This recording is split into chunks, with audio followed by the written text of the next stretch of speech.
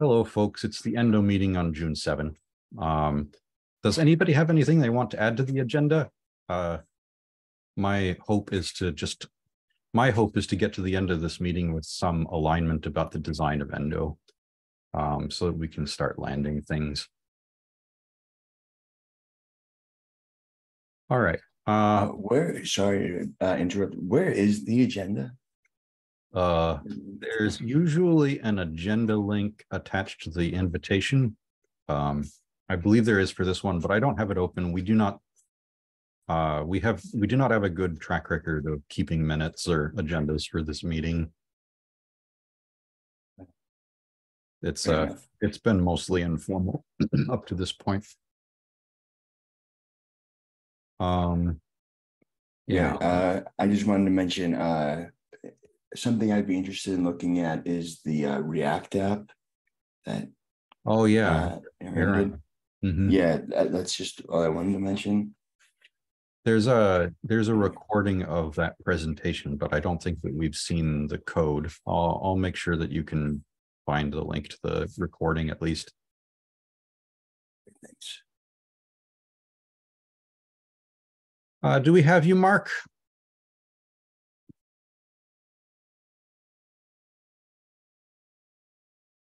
Yes. Awesome. My hope in particular is to make sure that we take this time to be sure that you understand the design document from the top to bottom, so that you have everything you need to get through a review. Does that sound good? That does sound good, yes. All right. So this is a short document. It's mostly abstract. I've made it a little bit more concrete to help guide understanding of what it is. The terms that we've settled on at the moment are formula, value, and provide. So the idea is that the Endo daemon keeps a whole some persistent state. The persistent state between runs of the Endo daemon is of two kinds: immutable data in a content address store, and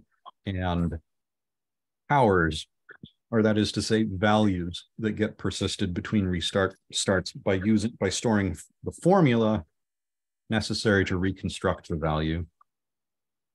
The purpose of Endo is to be a user agent for capabilities, so Endo serves as a sort of mediator between confined and unconfined programs, for the purposes of confined, unconfined programs, and peers for the purposes of creating an object capability reference graph in a distributed way.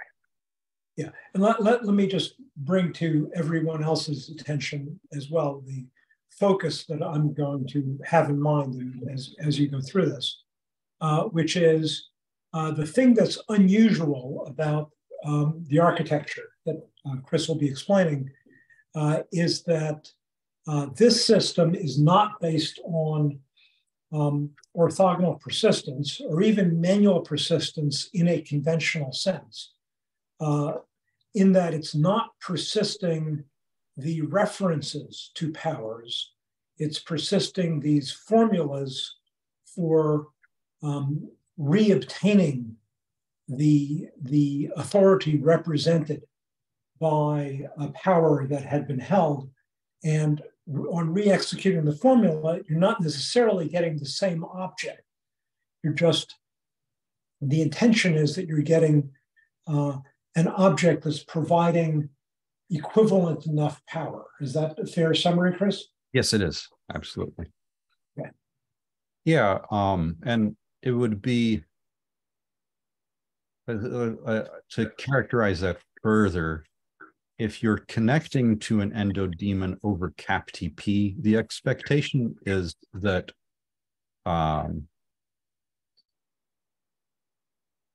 is to have a sort of similar experience with regard to identity. as what would occur if you disconnected and reconnected in the absence of three-party handoff.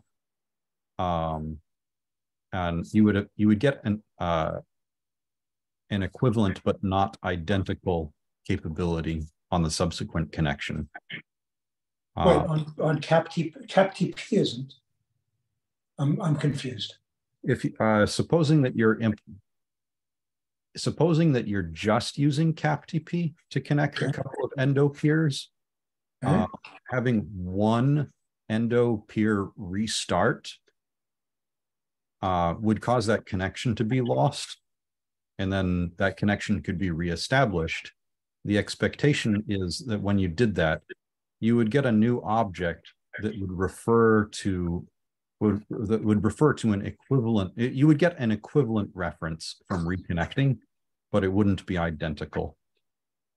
In the context of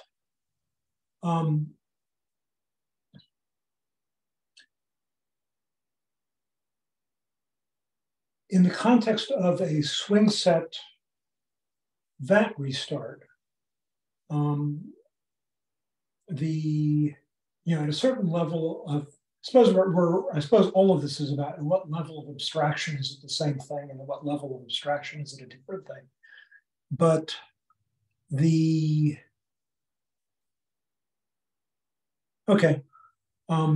yes. Yeah. Yeah. So that's to say, at the eventual send layer of abstraction, this is coherent. And then there's a layer above this for the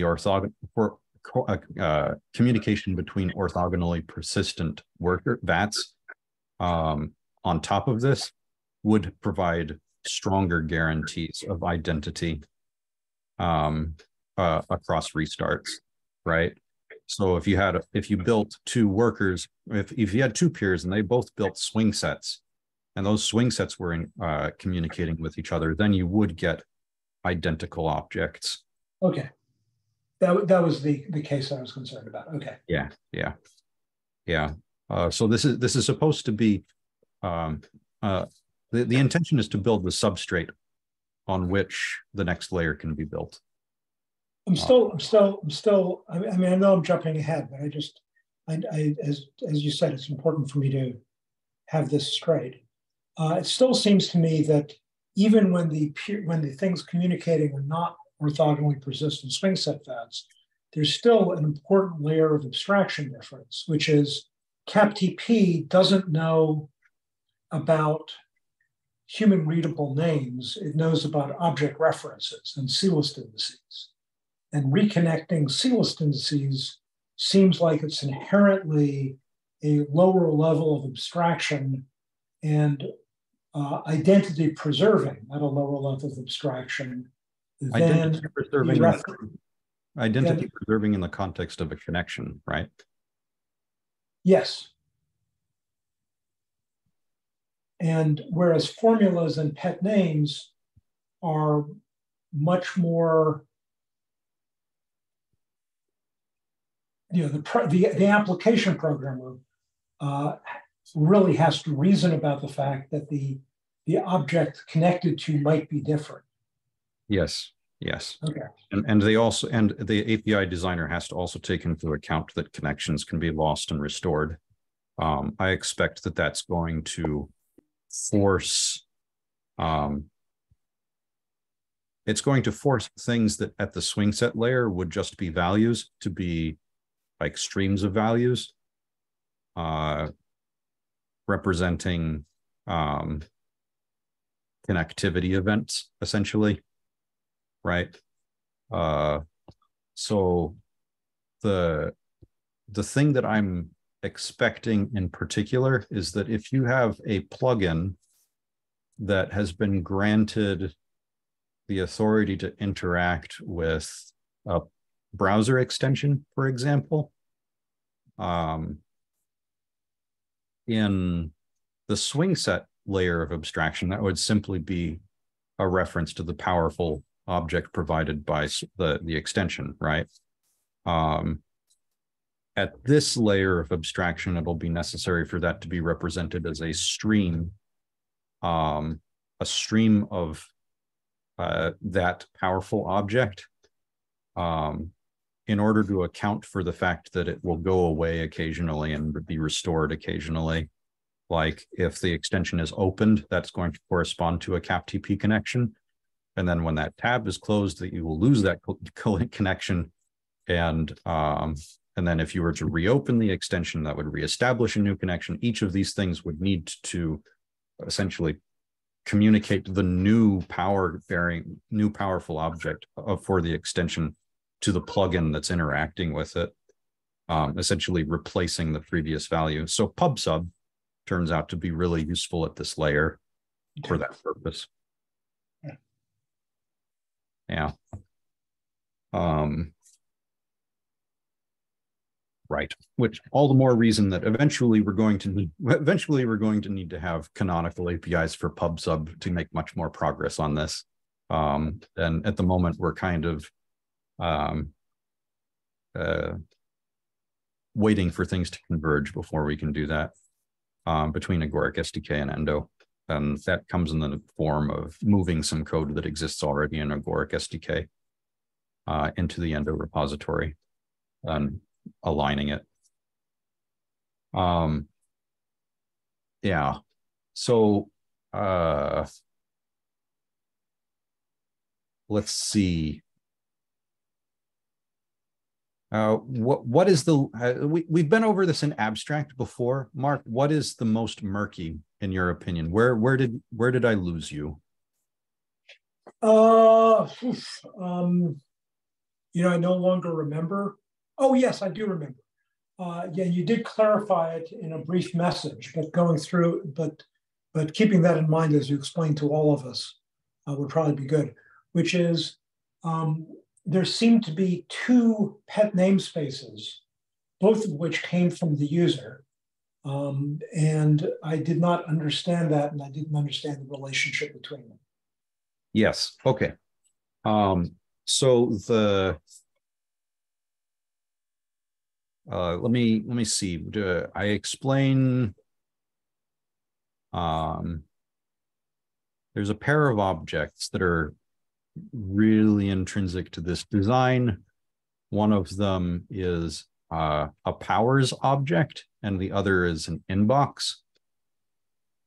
And they both have pet namespaces, and they're separate pet namespaces and serve different purposes. But from the view of an Endo garbage collector, they are equivalent. They all retain formula trees.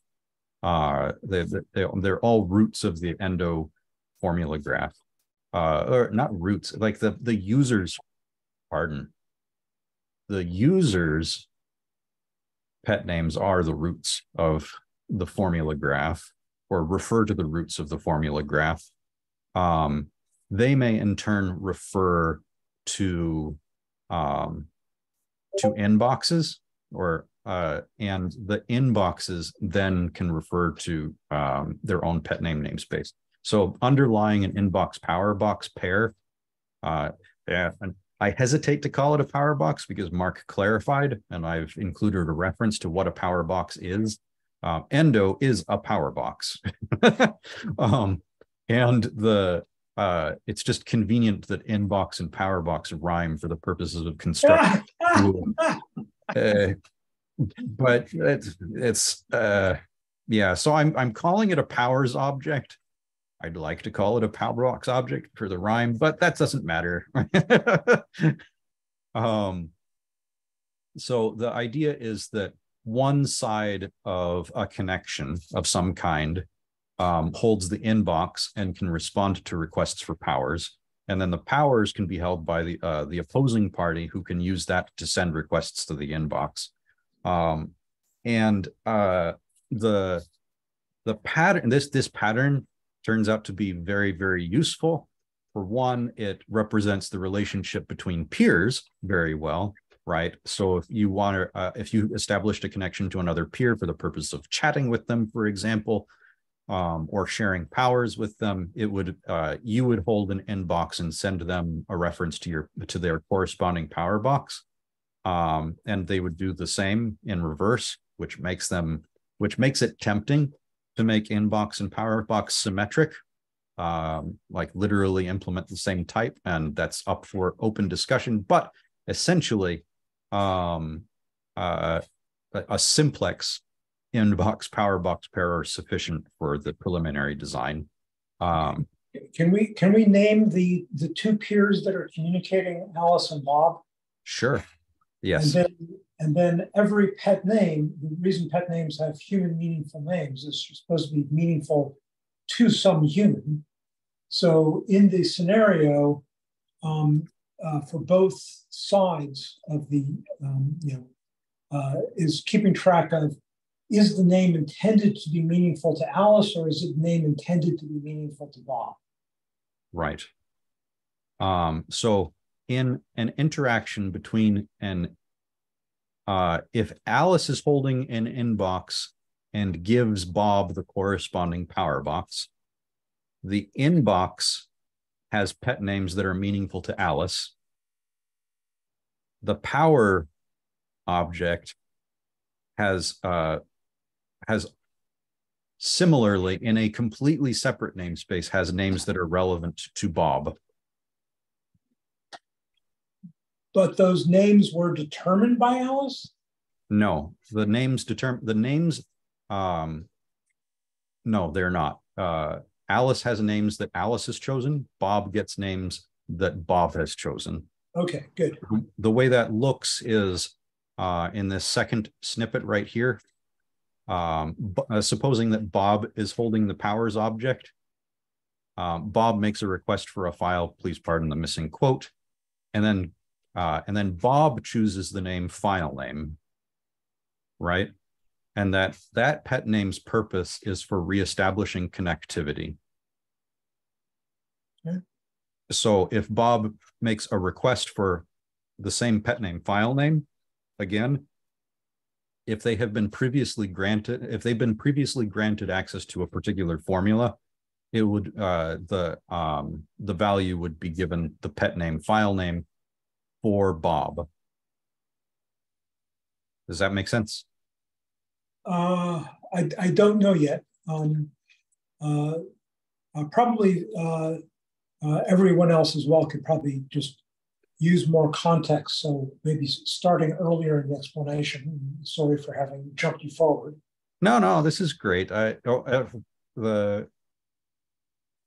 anybody else have questions that they need answered in order to participate in the conversation, though?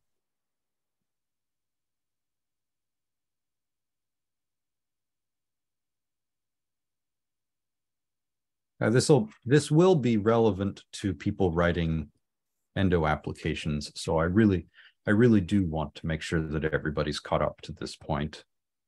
I'm still trying to just get a little bit more clarity behind inbox and powers and inbox and how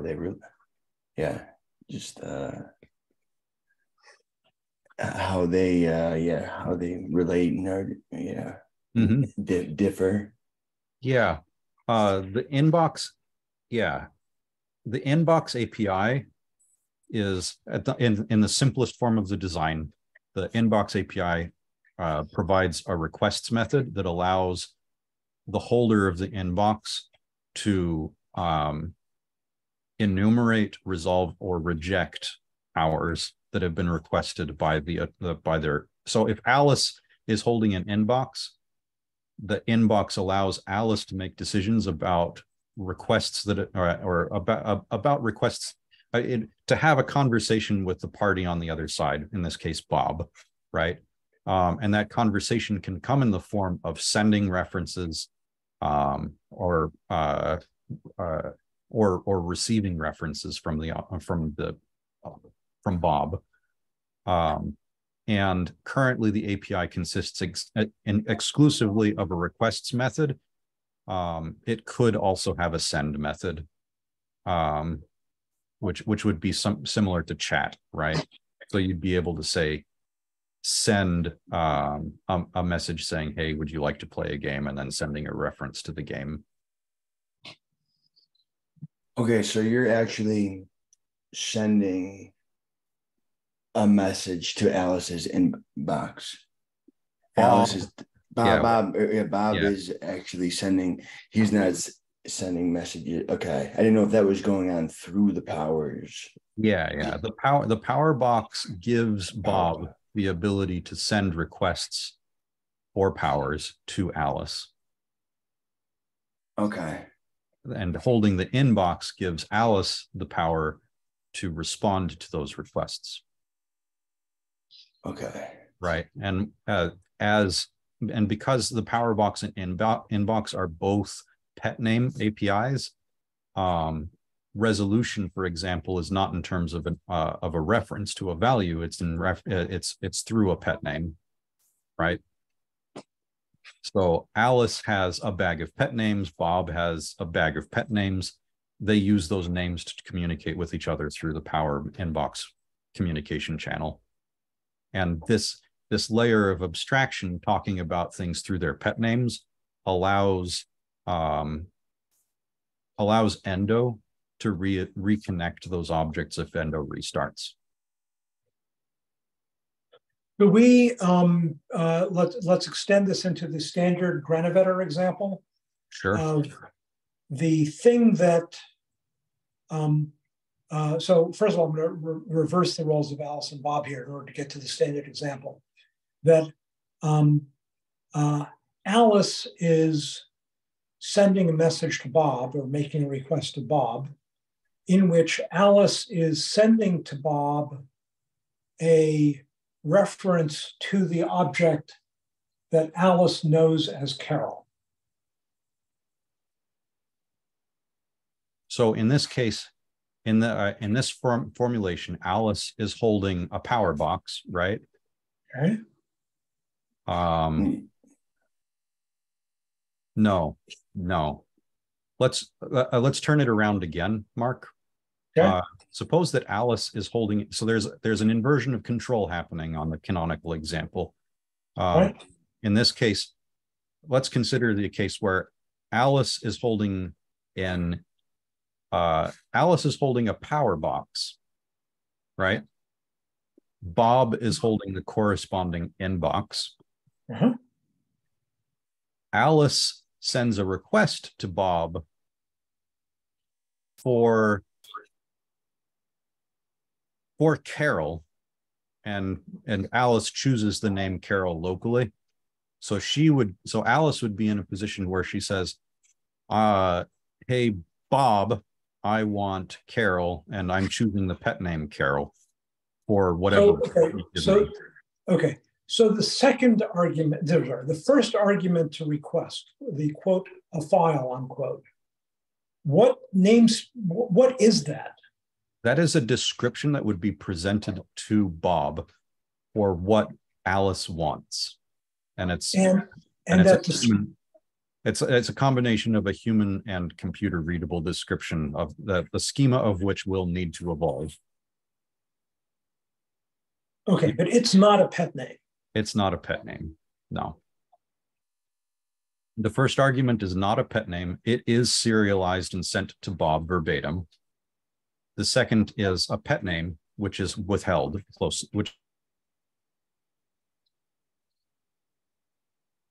Okay, so request means give me the thing that the first argument describes in some human readable but not subjective language. Mm-hmm. And then I'm going to subjectively bind it to file name in my own pet namespace, and that is not visible to Bob. That's correct. So the powers there is not an object exported by Bob, because if it were, then Bob would see the name file name. That's correct. Okay. Yes. Yeah, this is the inbox and power box are closely held by Alice in this case. And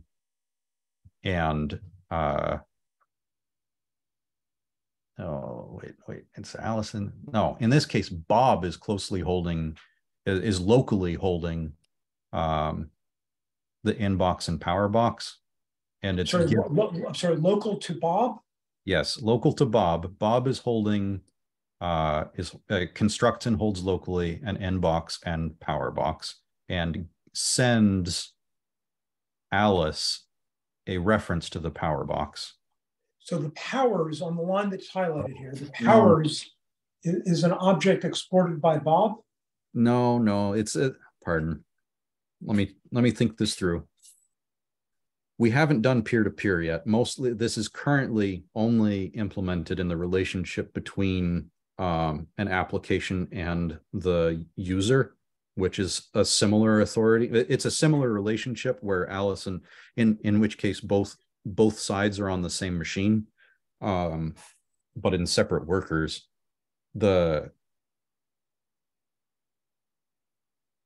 So in the peer-to-peer arrangement, separate mutually suspicious workers should be adequate. They should raise all the same issues as separate machines. Yeah, they should. Except, of course,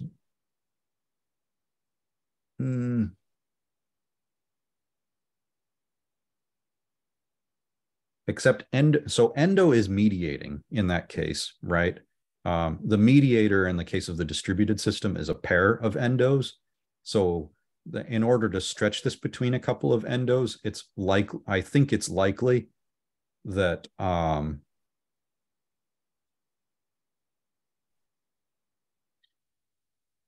that this gets proxied a couple of ways.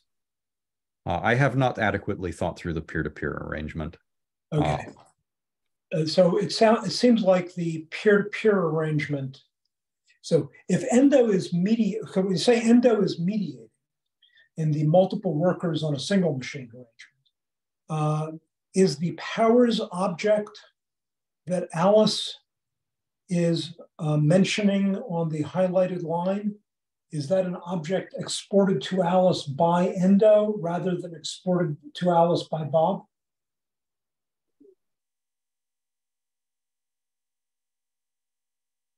Yes.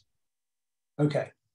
So in that case, the Endo is sort of has the same kind of role as the swing set kernel among its VATs, which is it's a mutually trusted intermediary and can therefore bring about things that can be brought about when everyone's relying on a mutually trusted intermediary.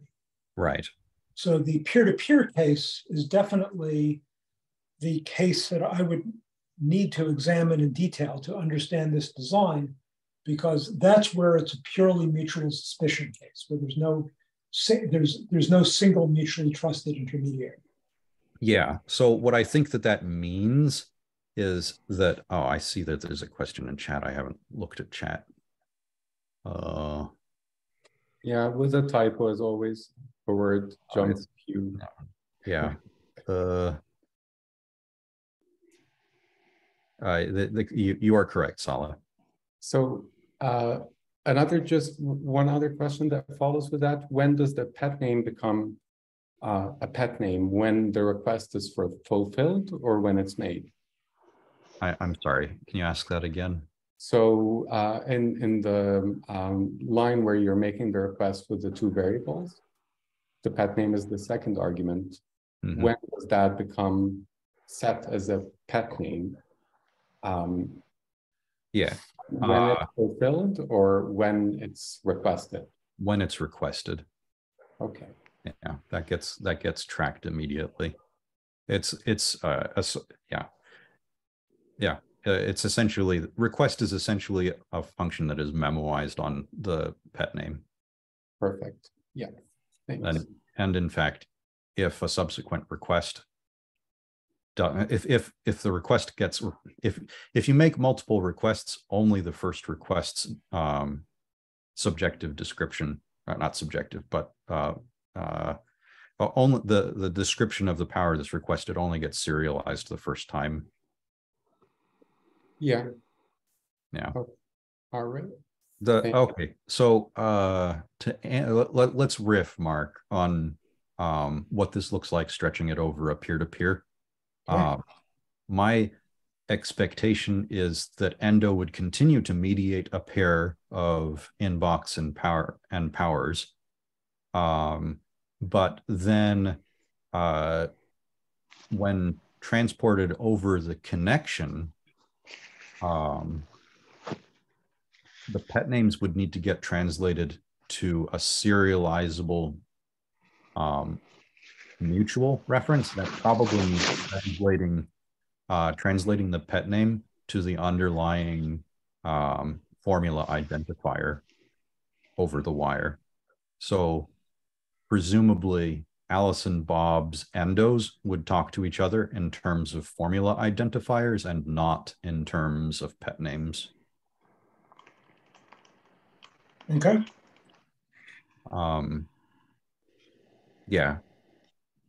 Which is to say that supposing that we have an arrangement with Alice and Bob, and at this point, it is definitely time to draw a picture, which I'm not equipped for at the moment. But so Alice and Bob, so Alice and Bob, so Bob and we're talking about the canonical Granovetter diagram. So Alice is requesting a reference to Carol from Bob.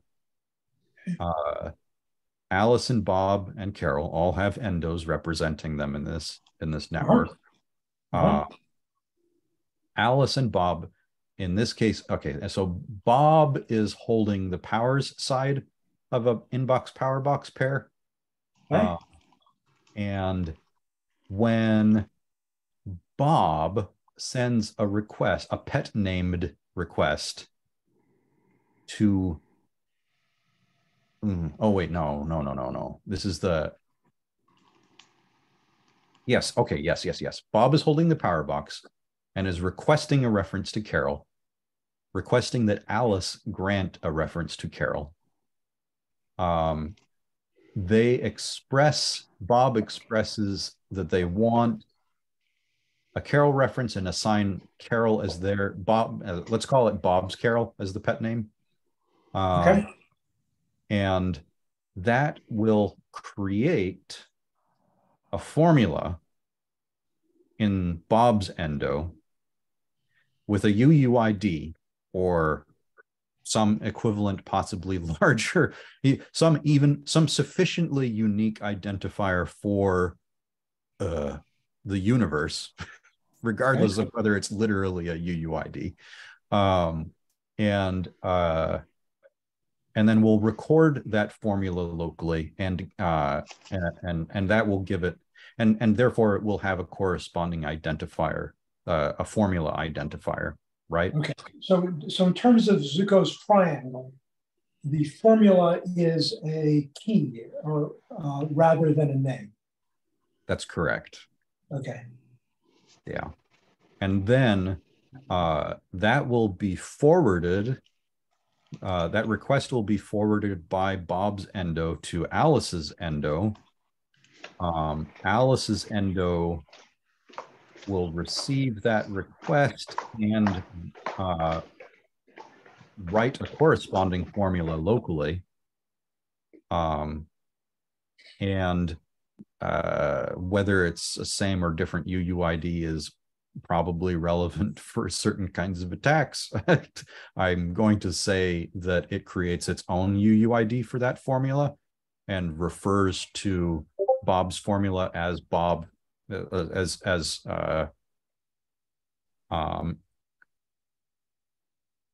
there would be, so Alice would need to have a separate store for the mapping from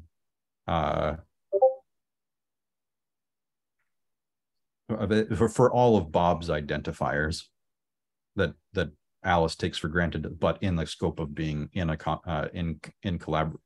communication with Bob. So Bob doesn't get to choose Alice's identifiers, essentially. And so then Alice's endo forwards that request to Alice's inbox. Alice's inbox then produces an iteration. Alice can then receives an object with the ability to resolve or reject that particular request with one of Alice's pet names, right? So Alice then chooses to resolve now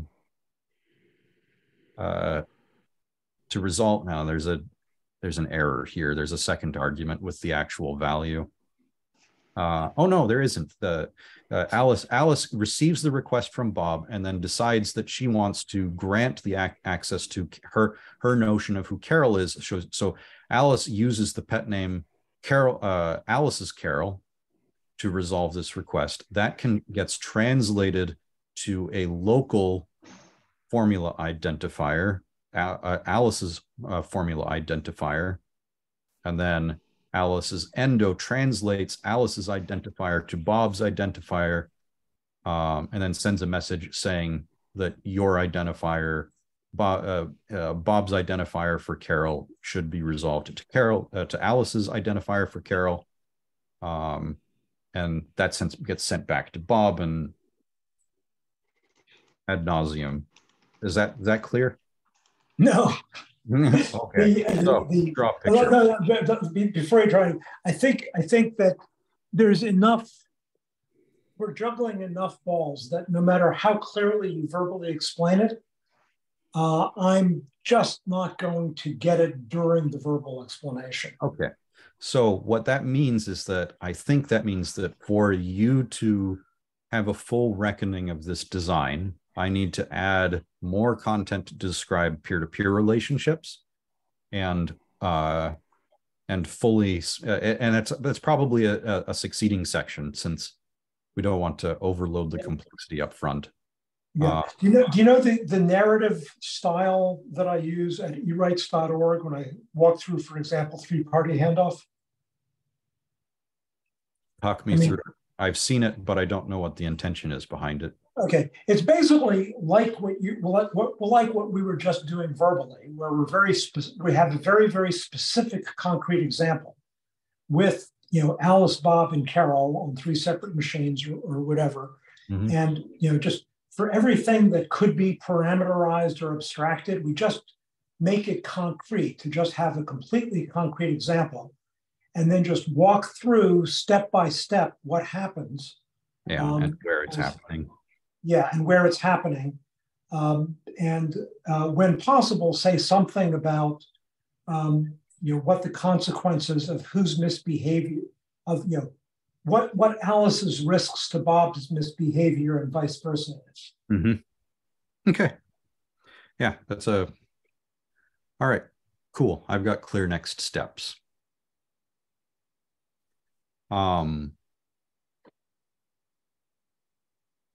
I'm tempted to ask if you can review this design just in the context of the local behavior, so that I can follow up in another pull request that extends it to talk about the peer-to-peer behavior.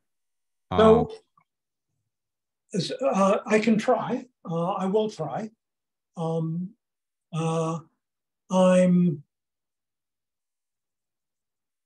Because your local scenario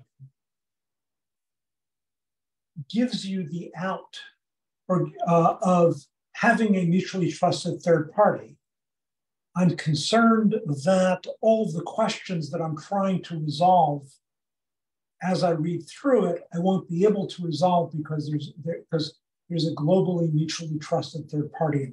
I see.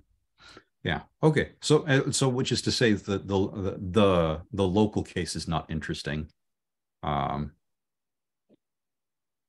I should run through the end. I should probably also take a pass at writing this in the narrative style that you describe, or at least adding some content to that.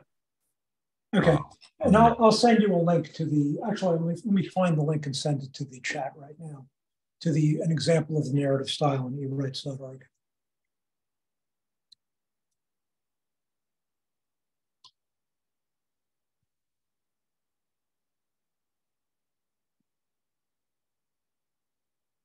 It's worth noting that this design has drifted somewhat from the implementation, and I'm not quite sure what I want to do going forward, considering that the stack is already pretty teeter-tottery. My hope is that I can land something and then improve upon it and make it and realign it with this design. But that's a conversation that I need to have with my reviewers. Mark, can I sign you up as an Endo reviewer? Sure. All right, cool. Yeah. Well, all right. I would be shocked if you didn't. Okay. Well, I've been trying to steal as much time from Dan Connolly as possible in order to keep your hands free. But I appreciate that. Yeah. I'll make sure to add you to the whole stack. In any case, I did paste in the narrative style explanation of three-party handoff from eWrites.org into the chat. Yeah, there it goes. Yeah, and go ahead and click on that aligns first frame link right there. And then click on each graphic. Oh, yes. Yeah, that's the flip card animation. So you can read that. So you can read this. I'm not asking you to do this weird graphic trick. I'm just showing off. You can read this page just by scrolling sort of normal narrative following the text on the left, or you can do the graphic by just clicking the successive frames on the right. It's clever. Yeah. Presentations of equivalent fidelity have been achieved at much greater cost. Yeah, right. Yeah, this was done in old HTML3 or something. There's no JavaScript on this page.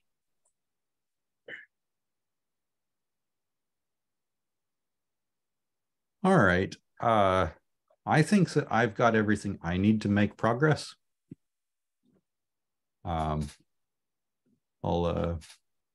Let's open for questions. Yeah, I just had one question about separating out the pet name, make pet name. I wrote that example in the chat. Mm-hmm. It just seems to me that they're kind of like separate things that you're doing with the second parameter. I don't know if the design allows, like if the return value is what could be passed or not, but I wonder if this is a style that could be useful. Yeah.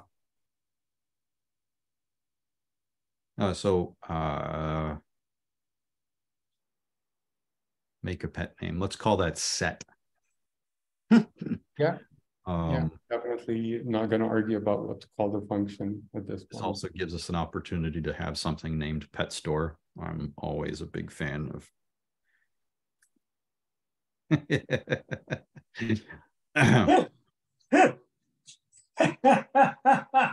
Store.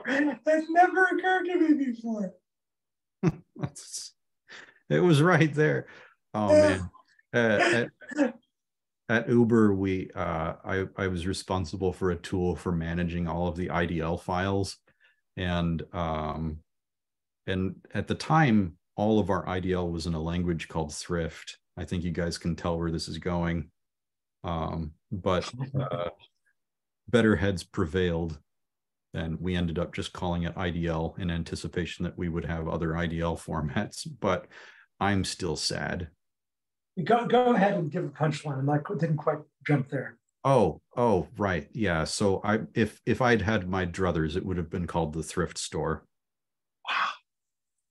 Got it.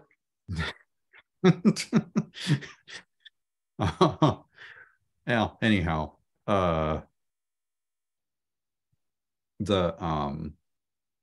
so if we had Pet Store, that would mean that I'd have to have a weak map that is a reverse lookup of any value to the corresponding formula. it is certainly a valid design. I might already have to do that. I don't recall whether the implementation required that, but it certainly does need a reverse lookup mechanism. So you can take an object and say, what are my pet names for this? Yeah. So it is possible that a pet store abstraction would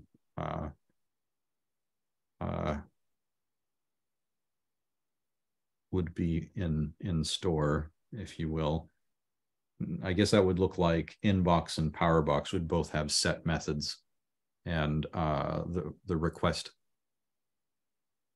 Okay, no. So the reason why it's necessary.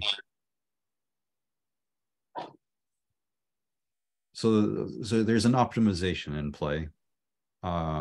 Sometimes when you make a request, it's intentionally ephemeral.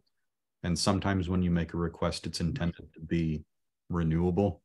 And I'm currently using the second argument as an indicator of whether it needs to be retained or not. So basically overloading the behavior of request, depending on whether you want to capture the resulting formula. It is certainly reasonable to construct a formula for every request and then decide later whether to associate the formula with a pet name, making some assumptions about the transactionality and where the garbage collector can interleave. I think that the API I'm proposing is safer in terms of ensuring that the garbage collector does not have an opportunity to throw away the formulas before you retain the pet name. On that basis, I think I'm inclined to keep it, but at least now we can, at least now I have a reason that I can communicate for why. Is that satisfying, Sala? Yeah, absolutely. So I think it helps convey with contrast more about the design for different people to kind of grasp it. So, yeah, I'll try to remember to write that down. Yeah, it is certainly possible that there certainly needs to be a weak map from arbitrary value or promise, at least, to the corresponding formula for obtaining it, specifically for reverse lookup.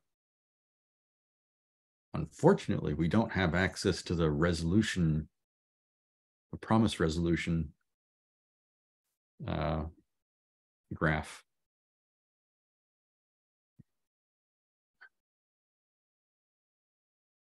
That is to say, a promise for an EREF where we know the EREF's corresponding formula we would not be able to look up the formula for the wrapping promise. Well, promises on purpose have no meaningful identity. It's only their fulfillment that potentially has a meaningful identity. Yeah, so I guess it's useful in this case that we're very deliberately distinguishing an eventual reference from a promise. Right. Yeah. Presences are effectively eventual references with identity. Yeah. So a weak map, such a weak map. Well. A weak store, so I think what you probably want is a weak store. A weak store already has the restriction that a promise cannot be a key. Yeah, the trick is that when I memoize, I have to memoize. So I think that just means that I think what I'm going for is that I need to have separate tables for memoization and reverse lookup. Right, because I need to memoize the request function based off of, oh no, that's memoized based off of the pet name anyway. That's not, yeah, it is definitely distinct. You would use one table to look up the promise for the pet name, And that would be what the request function would be memoized off of. And then separately, when it gets resolved, we would capture the present. We would capture a mapping from the presence to the corresponding formula. Yeah. So try to do, anytime you're thinking of reaching for a map or a weak map, try using a store or a weak store. Are those available at my level of abstraction? They're in. No, they're not. Fuck. They will be, but they're not yet. Okay. Well, I will look forward to them. Okay. Yeah, that's the final. The final two things on my roadmap, my sort of personal roadmap for migrating from Agoric SDK to Endo is store and zone, where zone itself gets split up into the zone that's at the same level as store and exo, that doesn't know about virtual and durable. And what's then a there's zone? Michael? It's the notion of where objects are allocated or where their state lives. So you can have a zone that's just a heap, in which case that's normal JavaScript. Or you can have a zone that's virtual, in which case object innards get paged out from time to time. Mm-hmm. And then you can have a zone that's durable, in which case there's say between that incarnations. Okay. They interact well with exo objects and stores. So yeah, so in just the same way that Endo defines the exo and the exo level that's defined to be virtualizable, but only provides a heap implementation of exos. In the same way, the store that's currently in Agoric SDK only provides heap implementation of stores that defines the types so that the rest of Agoric SDK can provide virtual and durable forms. Store would move into Endo, and then zone would be split up into the part that defines all of the virtualizable types, but only provides the heap implementation. That would be what's in Endo. And then what would remain in Agoric SDK is the virtual and durable. Yeah. Yep. For virtual and durable, exactly. Yeah. Okay, cool. So there's a zone interface that has a couple of implementations. Awesome. At least a couple. All right. Yeah. We have exactly 1 minute. Michael, do you want to riff with me on naming for publishers and subscribers? Sure, if you'd like. Where are you leading at the moment? We're already using publisher, subscriber, publication, subscription in Agoric SDK notifiers. So I kind of would like to avoid confusion by not using the same names. Are they used for analogous things or? No, not really. They're objects that have methods on them and stuff like that. Uh-huh. So this is why I was suggesting right. That's right. Topic. Okay. I was suggesting disambiguating by calling it facets of the topic and emphasizing that. Because if we have topics that are only kits, then they're not really topics. They're just kits of facets, right? Mm-hmm. So kits usually contain something, and we could call it a topic kit if we wanted to.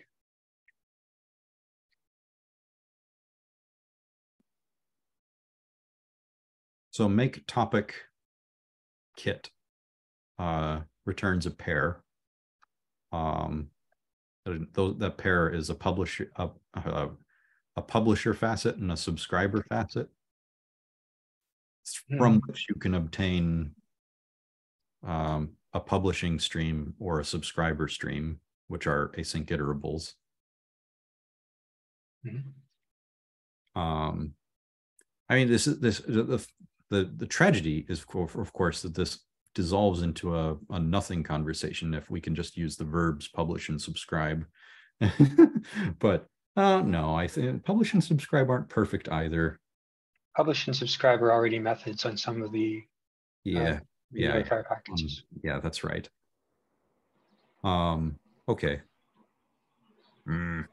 I don't like it, but how about the reason I don't want to use functions, like even if var functions work well, which they probably do, is that we probably have different ways of consuming those facets, and then we run out of space for that if we've already committed to having it be a function. I see. We definitely do not have good support yet for var functions. We do have adequate support at the level of eventual send and var, but not at the level of exos or zones or virtual and durable. So it'd be good to continue to avoid var functions in general. Okay. And the thing is, unlike a regular JavaScript function, you can't really add properties to a var function until we have auxiliary data, and that paints us into a corner as soon as we start using them in our APIs. Yeah, auxiliary data is hard, much harder than I expected even. Well, I don't think I even want, especially in a multi-language CAP-TP environment, I don't think that I want to count on ever having auxiliary data, or rather functions that have incidental methods. So, yeah, living within the restriction that there are objects with methods is fine. It does incidentally mean that promise kits are not something that you would serialize, but you wouldn't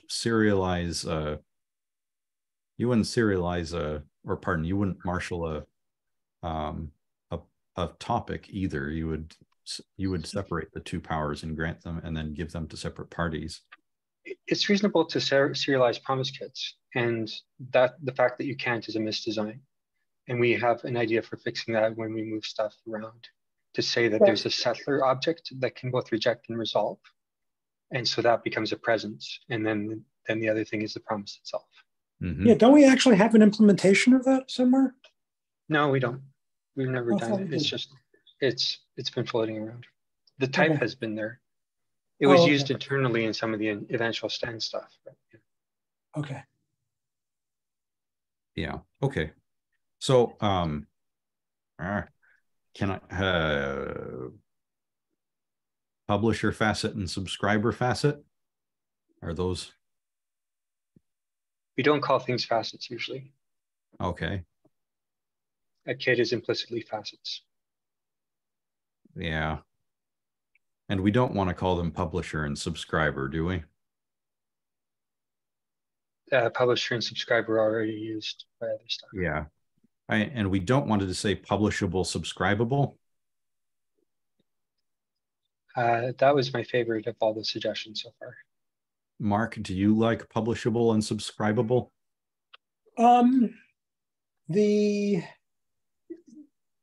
In general, I like that kind of naming convention. I wish that we had a shorter form of that. But reason why I suggested pub topic and subtopic is because the Gork notifier has already a notion of topics that is a type defined for these particular things. So topics are usually in the subscriber side, but if we extended them to the publisher side, then we just call them different facets of the same thing. Yeah, it's just a funny word order thing, since I would be more comfortable with the names topic subscriber and topic publisher, since because they aren't separate topics. They're, well, you do make topic kit, topic equals make topic kit, topic dot publisher, topic dot subscriber. Yeah, that's analogous. I think that that's perfectly analogous. Yeah.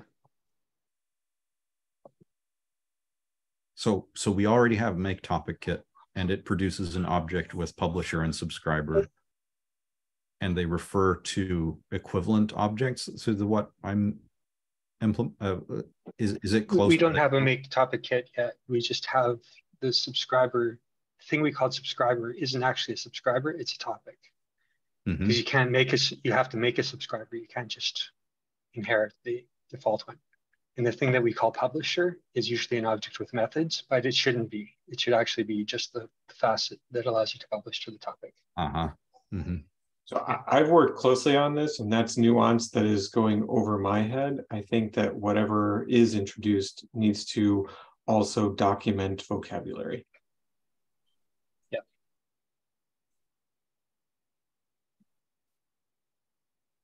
So where are we? Like what's our current straw person that we're considering? Is anybody? How about topic pub and topic sub?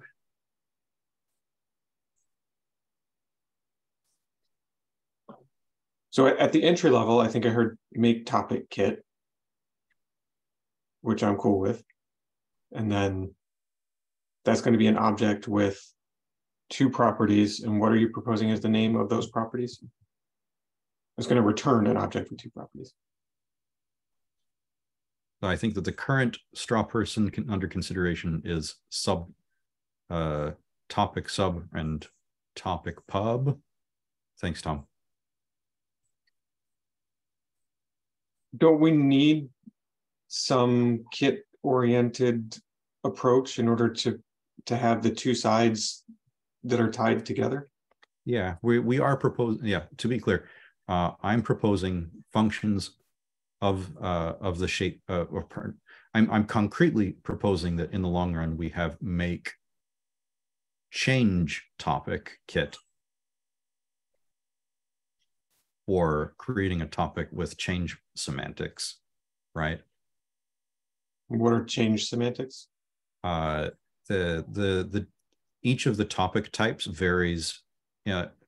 I'm proposing, and I don't know whether we have alignment on this. I assume we don't. Is that there are 2 kinds of topics, and then 1 for legacy reasons, but they differ based off of whether the subscriber sees the most recent published value or the next published value initially, and whether they're lossy or not.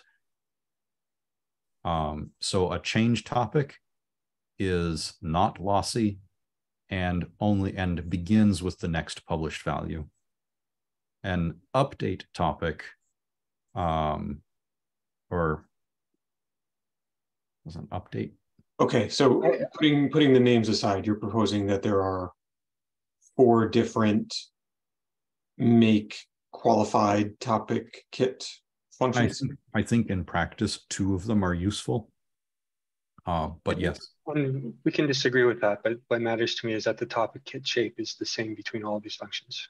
And I agree. No matter what we propose. Yeah, I agree on that. That each of these kit functions returns an object of the same shape. So I think that the current so we're in agreement that there is a make topic kit family of functions that all return an object of the same shape, and we're proposing the current specifically a record, not a presence. Yes, it returns a record, and that record contains 2 facet objects. Currently proposing the names topic pub and topic sub. I think I'd like to say topic publisher, topic subscriber. Is that? I think that would be an improvement. Okay. Like, yeah, right. If we have the topic disambiguated, then that's fine with me. Okay. And then you'd never see the word topic by itself. You'd always do a destructure const topic publisher. Topic publisher and topic subscriber are very long. They are. I mean, they're really, I mean, what's the problem with topic pub and topic sub? We're calling it thing pub sub.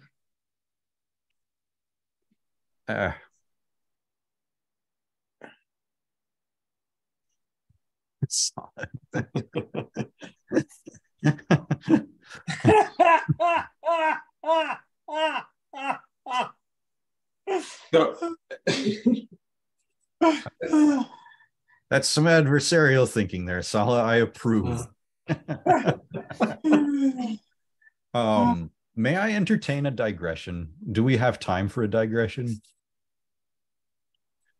I own a domain codish, codi.sh. And my original intention for codish was to create a dictionary that provided a cross-reference for terms that tend to refer to the equivalent thing in various standard libraries of various languages, with the intention of sort of demonstrating that we should converge on like a codish language that languages in the future would use as the basis for their standard library to increase the portability of understanding from one language to another. And it had two modes.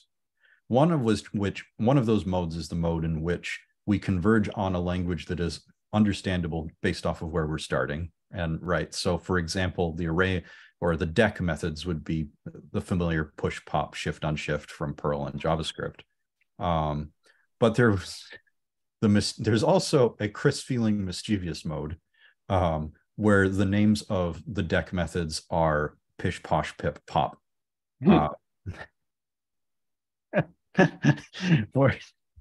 Where you can figure out which side of the deck it operates on and whether it's adding or removing based off of the individual letters of the name. Yeah. Anyhow, so top reminded me of that because tip would be the left side, and by that convention, tip would be the left side of a deck, and top would be the other fitting pun. It's very Lispish, right? Don't they have the convention that you can? Yeah, like the Carcatter convention. Yeah. Which is for like singly linked lists, not decks, but sure. Yeah, I should write my own Lisp just for fun, right? That's how people get into Lisp, right? I think so. Yeah, pretty sure. That was how I did. Yeah, I think of Lisp as the programming language that is not designed for software engineering. It is designed for building your own castle and nobody else's opinions matter.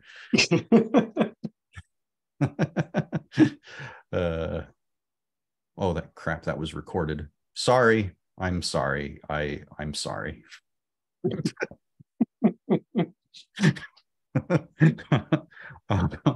Anyhow, okay. So I think that so let's go back to so Mark, given that we're looking for a balance between brevity and precision, if I think that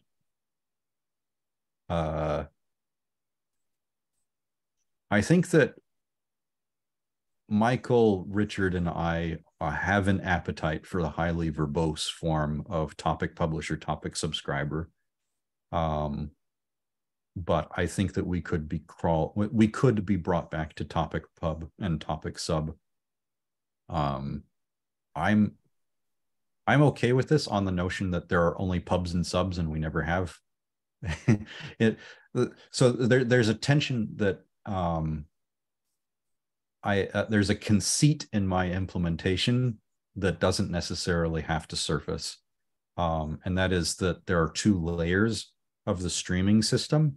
There's a layer where we're operating in terms of async queues, and a layer beneath that in which or above that in which we're operating in terms of streams.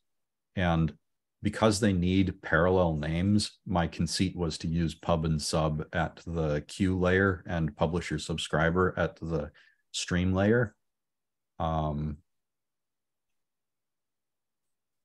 So if I remember, your stream layer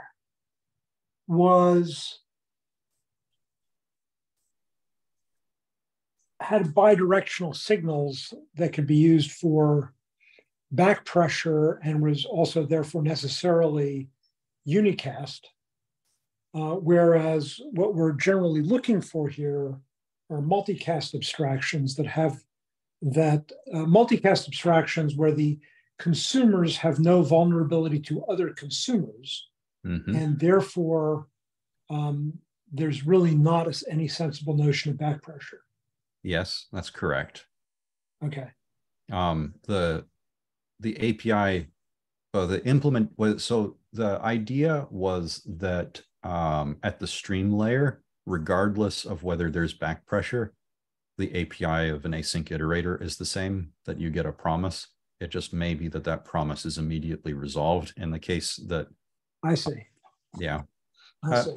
Which is analogous to what we do with promises as well. We don't have separate versions of promises for, we don't have separate methods on promise for whether you need the resulting promise or not. Okay. We certainly could. Q did, for what it's worth. Done versus then? Yeah, it did. Yeah. I am not suggesting that we. Yeah, capital E does as well. Send versus send only. Mm-hmm. Mm-hmm. So yeah, go ahead, Richard. The issue that I have with pub and sub is that they're valid as abbreviations of very distinct nouns that have already been confused in Agoric SDK. So pub can mean publication or publisher, sub can mean subscription or subscriber, and those are definitely not the same thing.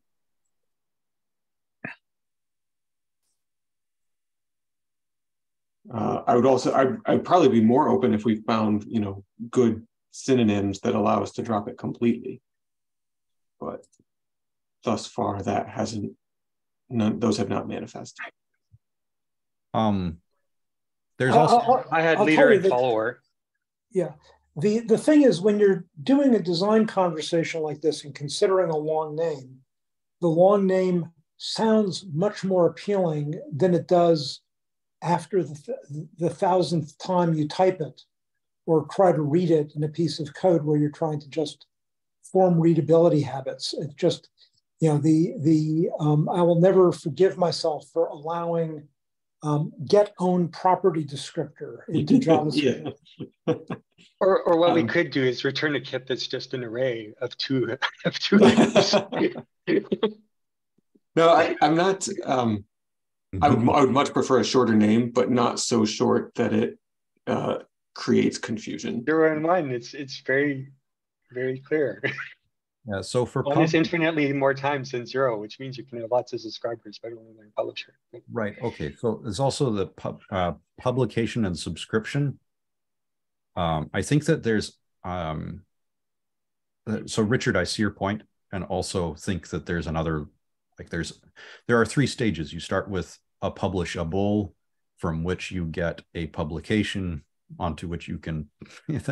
Oh no! Please, please no. It will be known to less than one person at any given point in time, and even the people involved in the design won't have it at top of mind. Yeah, it's troublesome though, because the things that are returned by the topic kit are not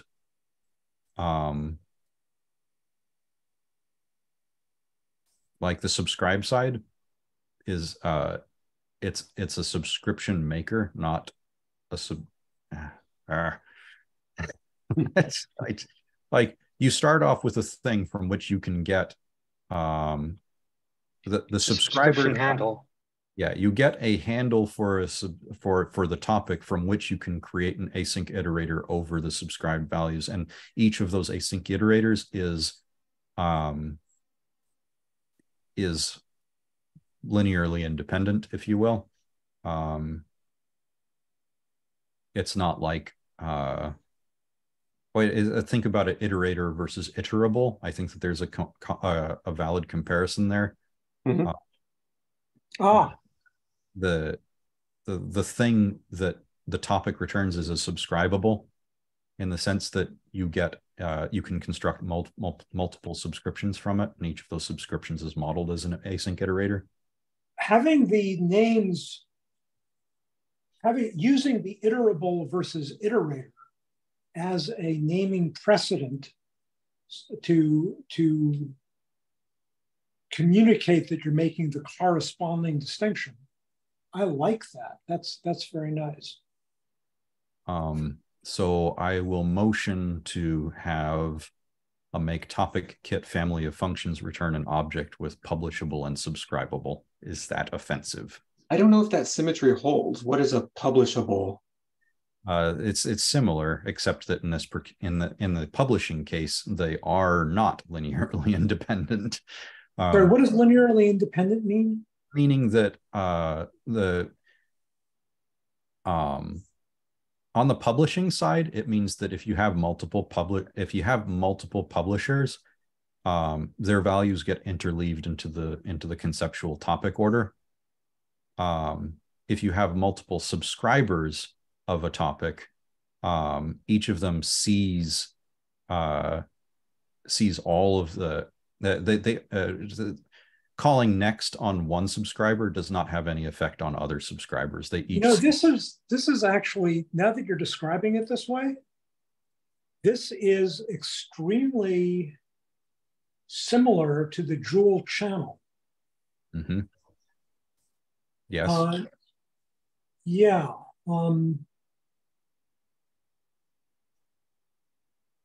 That's very interesting. What is the motivation for multiple publishers of the same topic? The only reason we need a publisher object at all is because we need to be able to separate the power. But the separation is between the ability to produce values and the ability to consume them, right? Mm-hmm. So that to me says there's one publisher and an arbitrary number of subscribers. Yes, that's true. It Right. would be valid to construct to create a stream for the publisher side immediately, and that stream could be shared by multiple parties, all of which would effectively hold the power to publish. How does that differ than all of them holding one stream? I'm sorry, that I believe that's what I described. All publishers holding an identical value. Okay, so so that would say there is no meaningful distinction between a publishable and a publisher. Right, but there is a meaningful distinction between a subscribable and a subscriber. Okay. Yeah, I'm comfortable with the absence of a symmetry between publish and subscribe, because it reflects the reality that there's only one input stream and more than one output stream. And so within the context of the stream library, there's a make function. So substitute alternate term as you like. Like there's only, there's one input sequence and many output sequences, etc. Producers and consumers, if you will. Yeah. Source and sink, if only sink were more comprehensible. Yeah, but or like spring and sink, the river metaphor, or stream metaphor. But the fact that there's a fundamental asymmetry there where the dual channel terminology, for what it's worth, was acceptor and distributor. We've seen this family of names a few times. Certainly. Yeah. I mean, like reactive, the reactive programming libraries have similar terminology families. It might actually be nice that last one has the convenient property that it suggests the fan out shape. That like a distributor, you would never assume that a distributor has exactly one recipient. Where that is less obvious from some of the other names.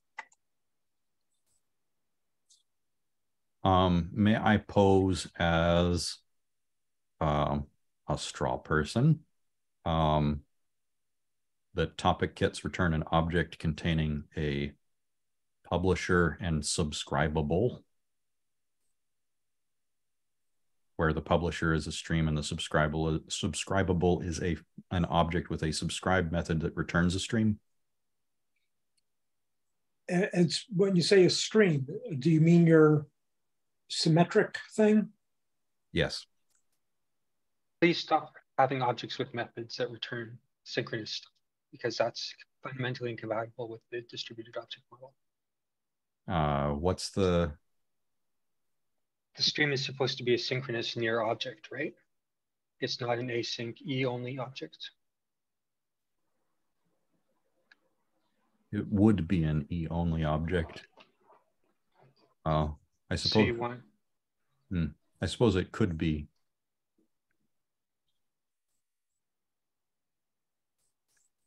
I It's don't know fine that if I've we can seen. call things...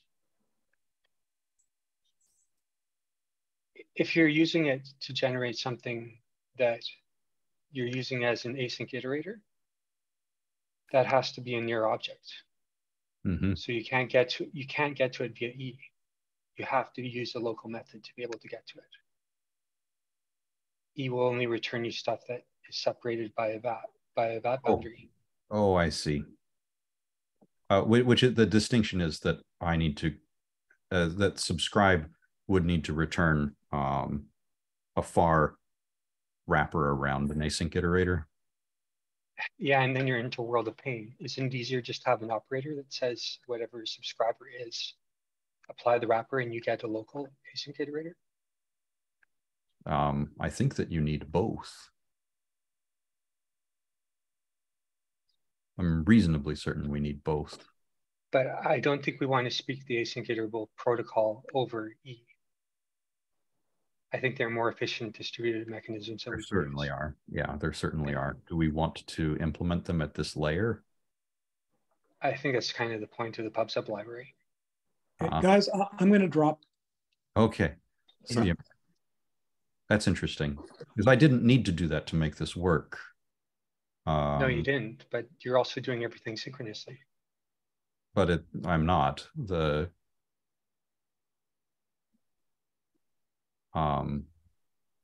dealing with near objects. You might await some of them to get them back from E, but then E is only providing a convenience to deal with promises. When you're dealing with actual far objects, you can't call methods on them without E.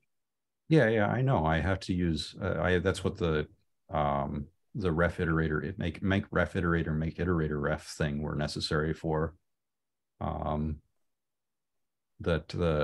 Oh, okay. So you're using them as the wrappers. What I'm saying is that the wrappers are. Why don't we make that part of the PubSub mechanism rather than something that you glue on the side? I see. Because that would give you the ability to alter the implementation underneath to use a different transport. Yeah. I mean, you're right.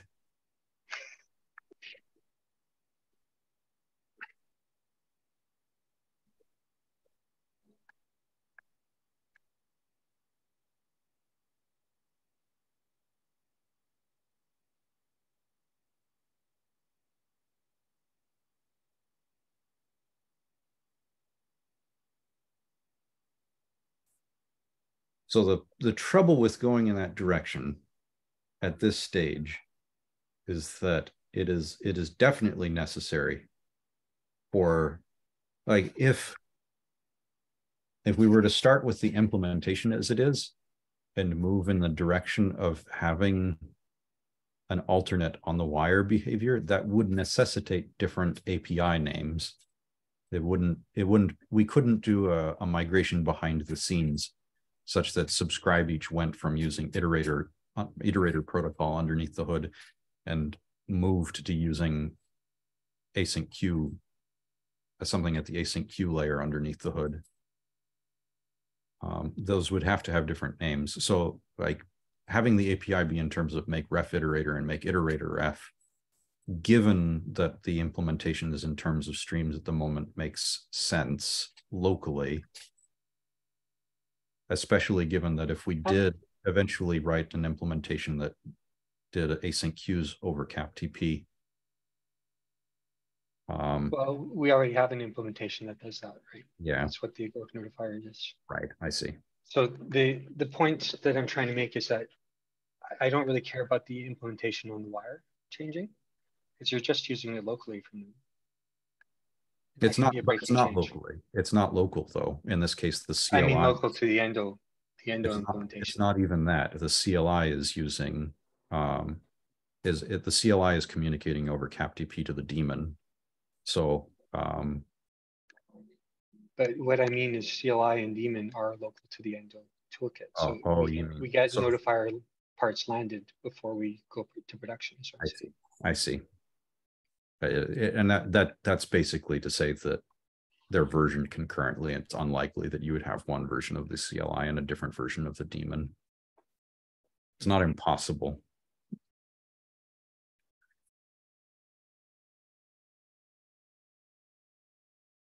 I just don't want to paint ourselves into a corner because we've done that several times already. Yeah, I get it.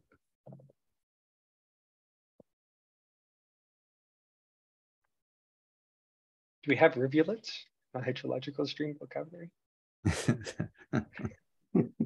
Okay. So, but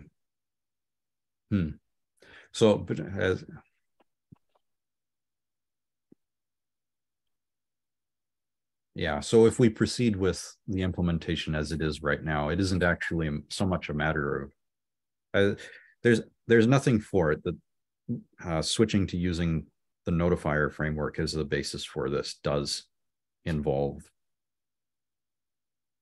implementation changes to both the daemon and the CLI. The question is what to do in the interim. Like what I'm saying is, if you use the API suggestions that I made, I can make you a pub sub library that conforms to that and doesn't use a separate API. And then you can make the change to the wire protocol whenever you feel like it, as opposed to when you're forced to. I see. And just essentially front loading some of the work of altering the underlying implementation.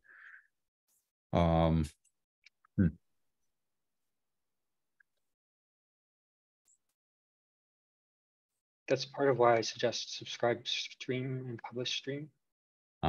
Instead of subscribe each, publish each, because then we can have each methods use a different facet or a different method on the subscriber and the publisher. Sure. Okay. Yeah, so we get different possible implementations for the wire. Subscribe stream. Are they actually different? They're both returning as async iterators, right? They return async iterators. That's the whole contract of everything. Right, and the difference is not so much whether it's that they're returning async iterators. The difference is whether the remote is the remote side is implemented in terms of the iterator protocol. That's the distinction. So, so subscribe stream is the stream in that case is saying that the remote side is implemented as an eref to an async iterator. Whereas each means that it's implemented in terms of an async queue on the wire. It's implemented in subscribe after, which produces an async queue currently.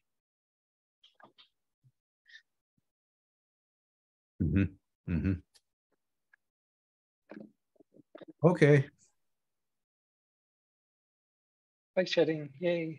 Yeah. So the naming, so a satisfying intermediate step would be for, okay.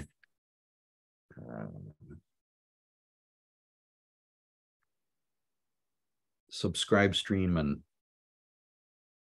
so concretely what you're proposing is that make topic kit returns an object, and I think that we're in agreement that it should be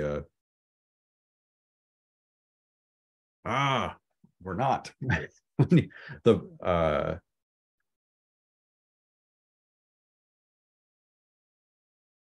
The publisher for objects. They're a pair of far objects, yes. One of them, so we could call it publisher and subscribable. Is that okay? I think that's consistent with your aims. Where the publisher object directly carries whatever APIs are necessary to interact with it remotely, and the subscriber object produces a method has a method like subscribe that returns an object that is used remotely. Is that right?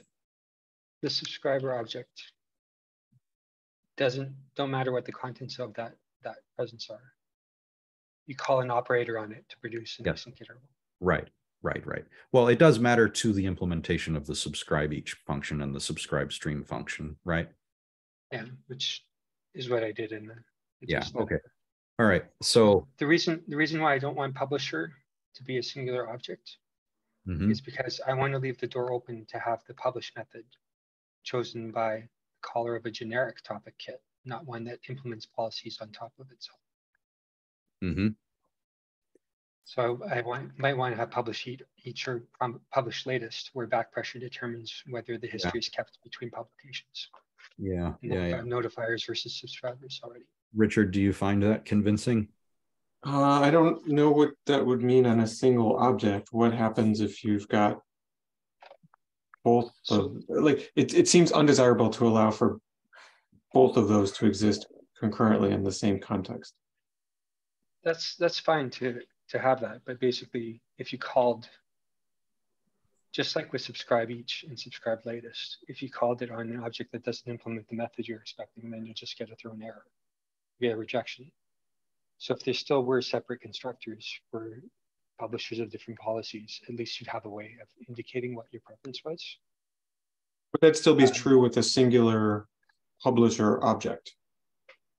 With the singular publisher object, you can't handle it as a stream, is what I'm trying to say. Because it's not a local object necessarily. So you still need this operator to try to get at its internals to be able to use there would still be the operator, yes.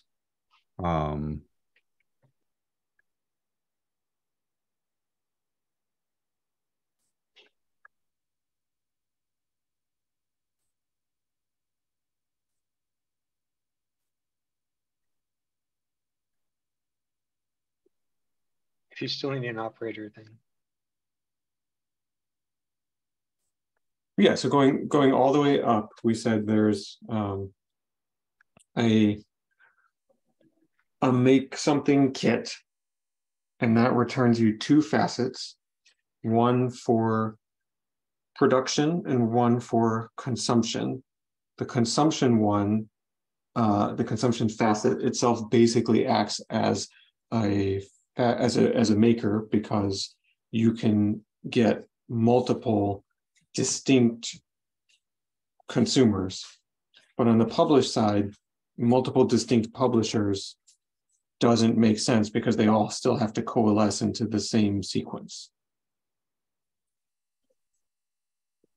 There's a topological asymmetry that I think is appropriate to reflect in the API surface area. So then should we just have it always be publisher dot or ePublisher dot next, ePublisher dot throw, ePublisher dot return? I don't think that's what Richard is proposing. I think that it's there's like no, I think that's fine actually. Like I don't like it would be considered in light of alternatives, but I don't think that is an issue to say, you know, do the make kit, extract off publisher, and then invoke the methods on it that actually extend the string, extend the sequence. The reason why I suggested like the iterator protocol there is because that's what Kris is kind of relying on for his production mechanism. Yeah, I mean, or rather that I like this mode. I think that it's clarifying anyway about what streams are in JavaScript and how they can be composed in interesting ways. But having a thing that I like about the operators is that I can have that opinion while other people continue to have the opinion that it has a different API. What has to be agreed upon, what is necessary to have an agreement on, is what the protocol is over the wire. The contract between the operator and the opaque eref, and opaque, it's like whether it's opaque or not is kind of like whatever. The opacity is an intention. Hiram's law will curse us, but the idea it's enforced by types. Yes, that the idea is to have a bank of operators like subscribe each and publish each, or subscribe stream and publish stream, which interact with opaque remote handles.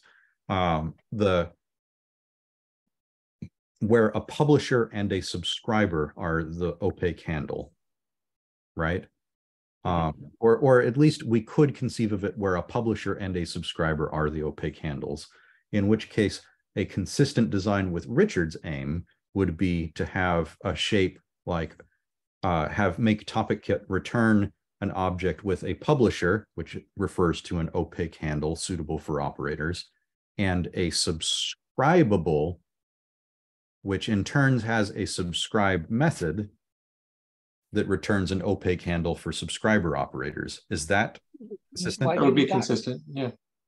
I don't understand that. Why can't a subscribable implement the opaque method? It certainly could, but what Richard is arguing is that having that level of indirection, moving the subscriber down a level, makes clear on the wire that the protocol is creating linearly independent subscriptions. Isn't that what async iterables do? Iterable versus subscribable. Yes, bingo. And there's in JavaScript, part of the reason for the confusion is that all of the built-in iterators are also iterable, but the iterator that you get back from treating them as an iterable is the very reference that you started with and is not linearly independent. So the reason why I'd like to avoid that. The reason why I'm concerned about the subscribe, what I was calling the subscribe topic, or the subtopic, is a topic in the work notifier land is currently the methods for getting at the underlying publication stream, or for getting a current update based on a number. And they can be shared throughout all the subscribers because the subscribers call them and they're operating in their own unique context. So I don't understand why there has to be a subscribe method. What would it do other than return an object that would have those methods on it? That's precisely there's no other context to add. So why have somebody call subscribe when they could just call subscribe after, or when they could just call subscribe each on the subscribable? The subscribable gives you back an async iterable after you call subscribe each on it. Which is to say that that in the operator is capturing some of the state that having a subscribe method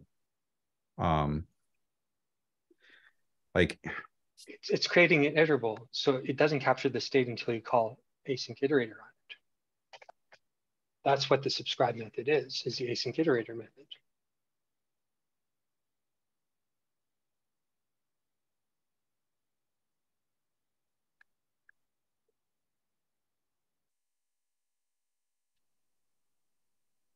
Isn't that one of the flavor differentiators that we have under discussion here? At what point the initial value is captured?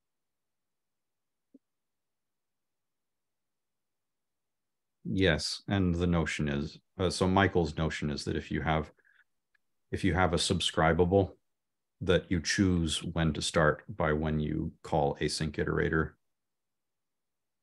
or async iterable. Calling which you can do immediately. When that would that implies that it's fundamentally a single flavor, a single kind of behavior then that must have been fed in at construction time, because you can't, if you're following the standard protocol, then you don't provide arguments to the invocation of the symbol.async iterator method, and therefore why would you need arguments? what I don't understand. Some are lossy, some are not. Like the flavors of subscriber that we've got, that we need. My position is that it is not the consumer that chooses, it's the creator of the topic who chooses the semantics. But again, that's sure. And then that's feeding it in at construction time. Construction of the topic, not of the topic, yes. So in which case, I think we wouldn't even have subscribe latest, subscribe each. It would be pointless. We would have subscribe something. Well, we would have symbol.async iterator. Oh, I see. Yeah, but symbol.async iterator can't give you an async iterator in our semantics. It has eventually remote protocol, then we have to call something local in order to build the local object. Yeah. That's what the whole point of the operators is. Yeah, the operators are a function that takes an eventual reference to an iterable and produces an async iterable. Not to an iterable, to something with subscribe each or subscribe latest. And yeah.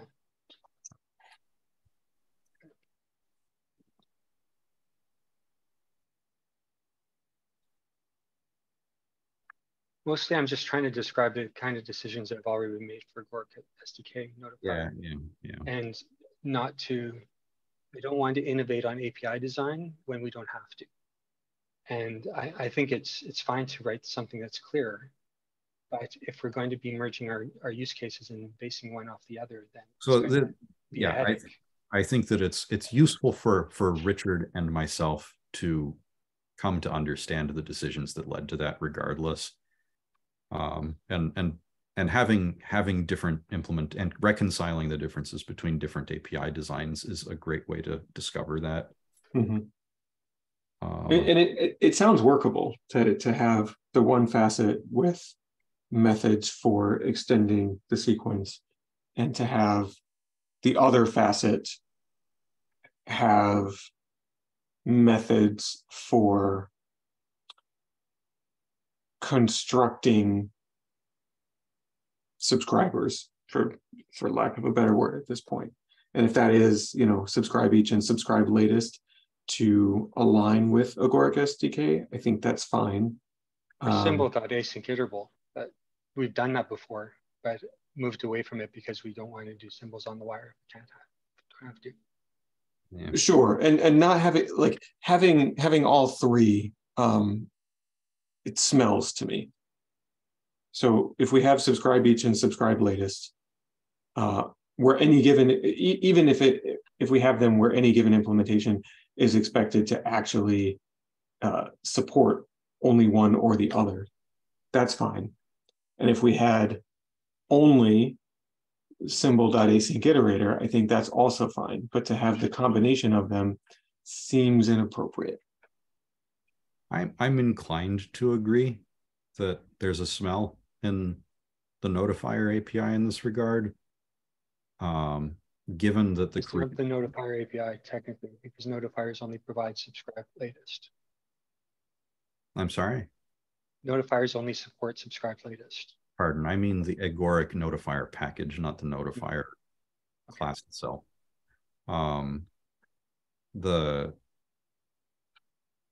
The smell in the notifier package is that the creator of the topic and the consumer of the topic have to use methods that agree.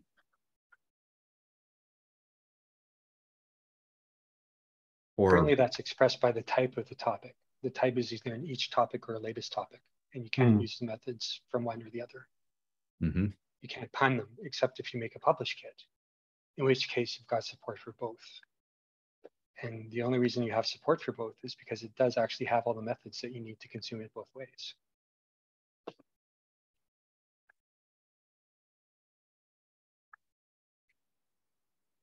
I see. Namely, it has a way to skip ahead whenever it comes back to the next item.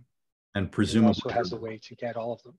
So the smell, the smell, to be clear, is that the producer and consumer have to agree on which which kind of topic it is, because it seems, I think, to Richard's and my intuition, and it is likely that we are incorrect, that there should be a single operator that can handle either case, regardless of what the topic type is. And that would be the case if the underlying protocol on over eventual send were in terms of an async iterator, as it is in my implementation. If the implementation is in terms of an async iterator over CapTP, then there is no need to have a different operator on the consumer side, depending on what the semantics of the pub sub are. Whereas the hunch I'm getting from this conversation, Michael, is that that they have to agree because the subscription operator is sufficiently entangled with the underlying wire protocol that it does need to know what type of topic it is. Is that correct? Yes, and the reason why they are separate operators is because we have no back pressure. So somehow the client has to decide, what are we going to do with all these extra values we're receiving? Are we going to discard them and skip ahead, or are we going to consume every single one of them? And that surfaces because you're not operating at the layer of an async iterator. It's because you're operating at the layer of having async queues on the wire. Well, we also have the get update since, which is like that. So it used to be that notifiers and publications and stuff all exposed async intervals too.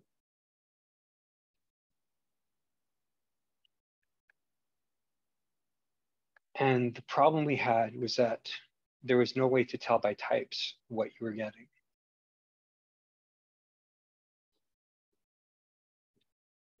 And basically... And why was it important to know by types what you were getting? Was the back pressure signal? Yeah, so that you would know if your client was going to be filled up by all the chatter, whether it was just going to skip to the latest stuff. Okay. With desired behavior. I think I know enough to be convinced that the operators when operating in terms of the async queue protocol, need to collaborate essentially with the publisher, or would have to collaborate with the topic. Whereas a single async iterator wrapper would suffice for all kinds of things that are implemented on the wire as async iterator protocol. Where the assumption is that that's a purely local artifact. The actual async iterator that's constructed. Or am I misunderstanding? Yeah, you're understanding. Okay. So what I think my understanding is that in order to gracefully migrate from where we are to where we want to be in the implementation of Endo, it's useful to continue using the implementation as it is. That's fine. But to do so in terms of operators that are analogous to what we're going to get from Endo pub sub maybe someday soon, so that it's easy to just change subscribe stream to subscribe and a suffix that indicates the topic type.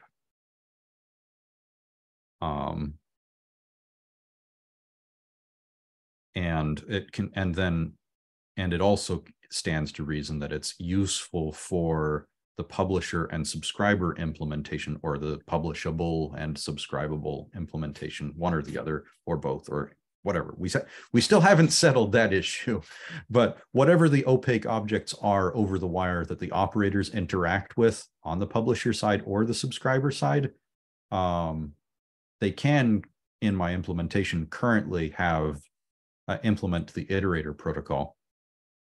And in the future, they could also implement the protocols necessary for these other operators, and that would be a one way. Oh darn, I lost you.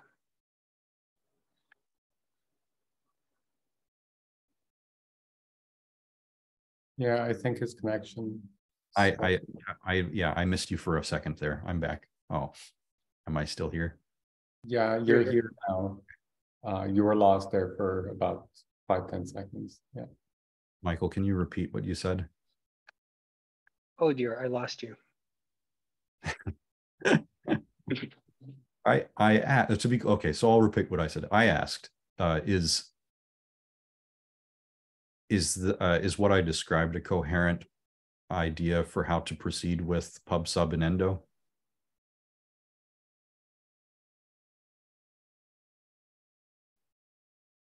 Yes. And the idea, and to be clear, the idea is that these opaque handles currently implement the iterator protocol, and then in a later version, they would either implement a different protocol or both the iterator protocol and that new protocol.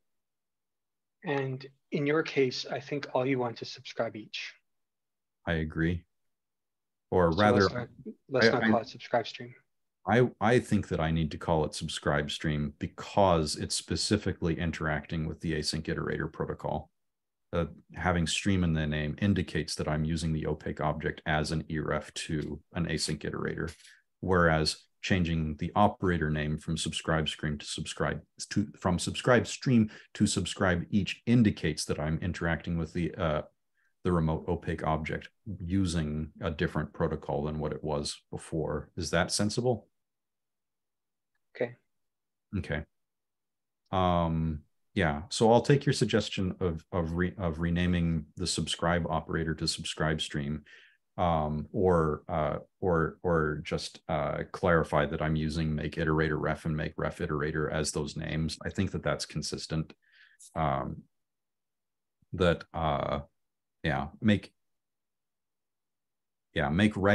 ref iterator, I believe, is what you're is the function I've implemented that is equivalent to what you're imagining of subscribe stream. That's in general just a wrapper for creating an async iterator out of an eref for an async iterator. I didn't see how you got that from the pub and sub functions. So does that give you an iterator? So in order for it to be consistent with your design, I would need the opaque objects provided by the kit to implement the erefs for the iterator protocol. And just because it's hard to reuse the pub and sub functions, or what would you need?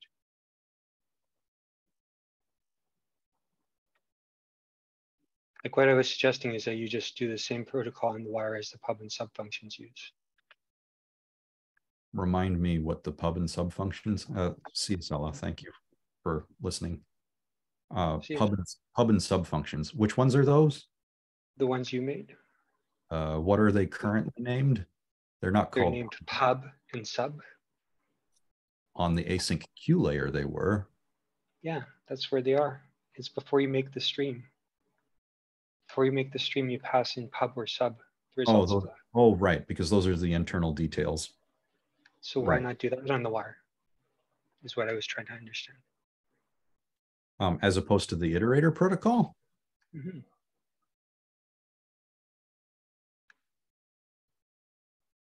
Okay.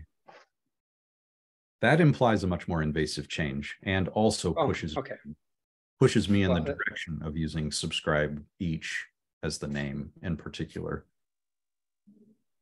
For clarity, when you say use iterator protocol, you're meaning, remotely invoke a method named next? Yes. Okay. Yeah.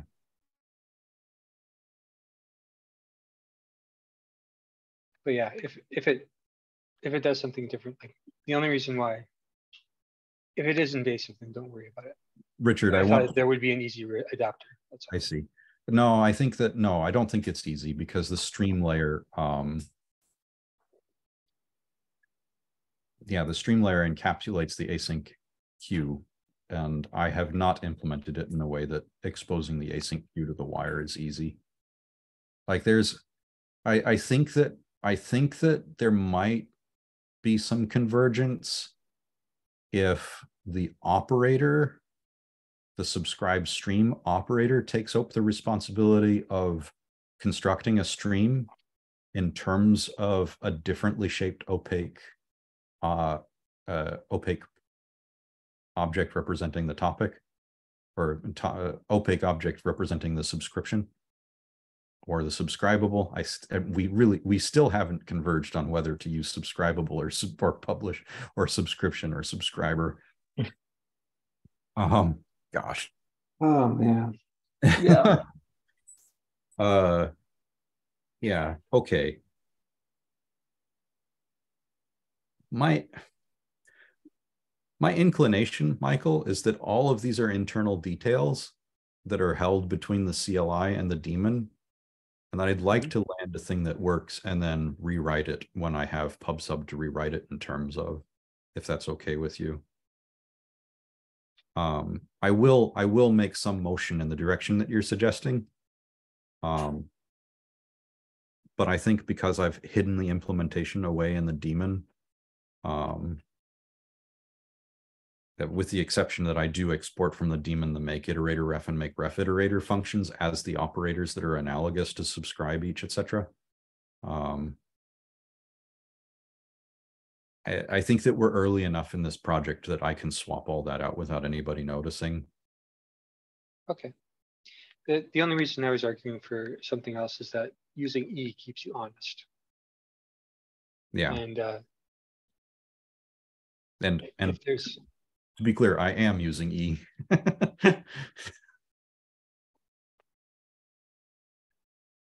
on the objects you got back from the subscriber, how did you? The CLI is using eventual send to talk to the daemon. The daemon provides an eventual ref. So when you call E, when you eventual send on the Endo bootstrap object a follow inbox method, what you get is an eref to an async iterator. And then in the CLI side, I unwrap the async iterator into an actual async iterator. I turn the eventual iterator into an async iterator with an operator analogous to subscribe each on the CLI side. Okay. And it's just using the iterator protocol instead of using the underlying async queue protocol that we hope to use when I exchange the implementation for the PubSub.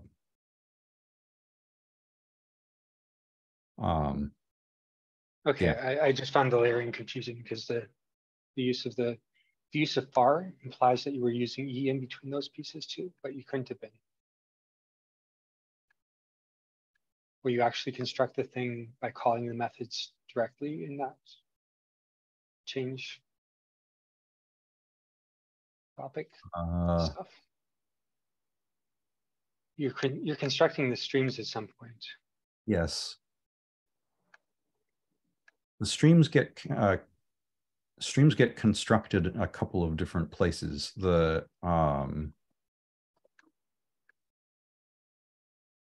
So what confused me is I thought you were keeping the streams local and sharing the pieces above that, but you're not sharing the pieces above that, even though they say far on them.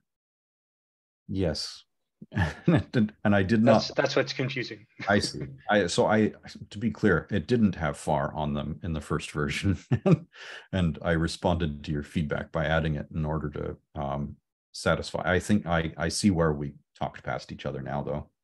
Yeah, that's fair. Yeah. Okay. It was not originally necessary for them to be far objects at this layer. In fact, they couldn't be. Because the streams constructors take stuff that's local. That's what I was observing. Right.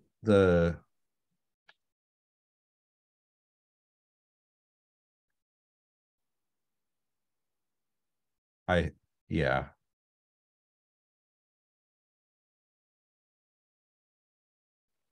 I see.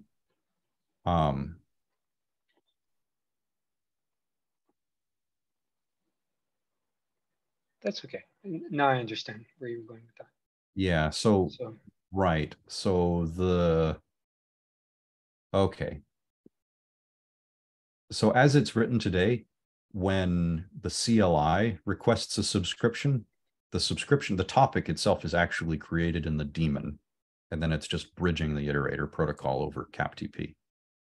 That's the distinction. And what we would be able to do with PubSub would be to have the subscribable is essentially for the subscription to live more in the CLI and less in the daemon, which would be good, to be clear.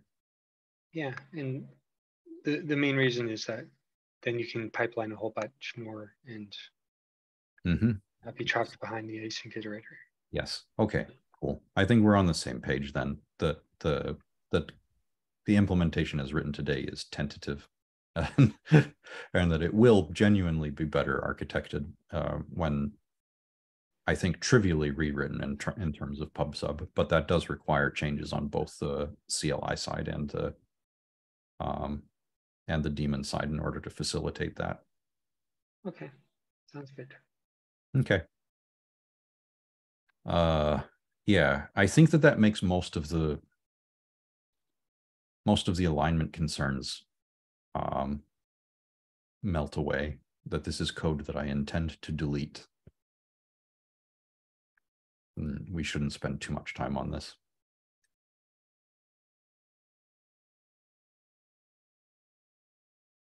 Okay. Well, okay. I'm going to go. All right. Thanks, Michael. Yeah, thank you. Thanks for tuning. Thank you.